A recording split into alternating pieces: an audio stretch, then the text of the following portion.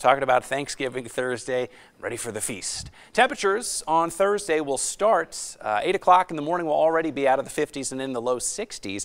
Cooking in the kitchen early, yeah, pleasant outside. Cool start to Thanksgiving, but by lunchtime on Thursday, we're 75 degrees. High temperatures around 78, maybe 79 degrees tomorrow.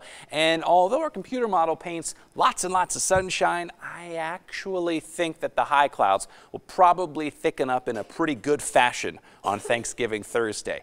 Today we should break a record high, calling for 79, the record 77.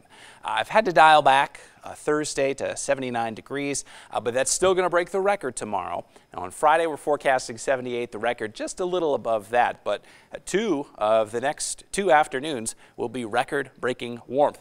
Calm winds this week. By the end of the weekend, Sunday, 25-mile-per-hour breezes. Still mild on Sunday with a high of 78. And then check this out. Here's your first alert that we think a potent weather system is going to pass just to our north on Monday.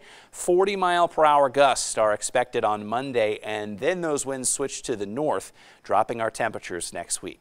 In the meantime, let's not get ahead of ourselves. We've got a really, really nice stretch of warm weather, dry weather, calm weather in the forecast through our Thanksgiving holiday. The nice conditions last right on through the weekend, but it does look like that system next week, Yasmin, will drop temperatures from the low 70s Monday to the low 60s by Tuesday.